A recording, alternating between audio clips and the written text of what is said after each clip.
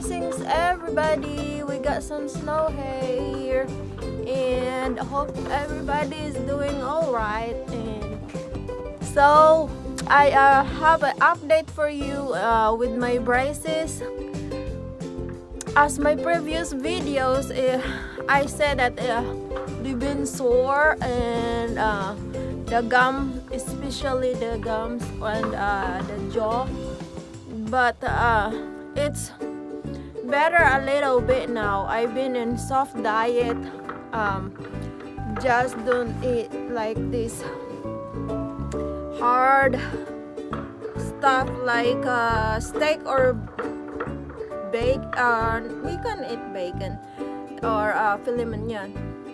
Probably just cut it into really tiny pieces. But the thing is, you need to religiously brush your teeth so you won't lose your